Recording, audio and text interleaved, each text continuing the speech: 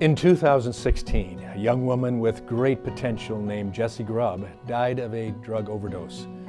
Jessie was recovering from an opioid addiction and trying to make a new life for herself in Michigan. After surgery for a running injury, Jessie was unknowingly discharged from the hospital with a prescription for oxycodone, which ultimately led to her death. It's a heartbreaking and entirely preventable story.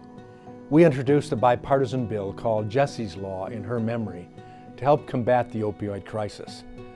We all know somebody whose life has been swept up by the tragic opioid crisis, and it's why we need to pass Jessie's Law so medical professionals are equipped to safely treat their patients and prevent overdose tragedies.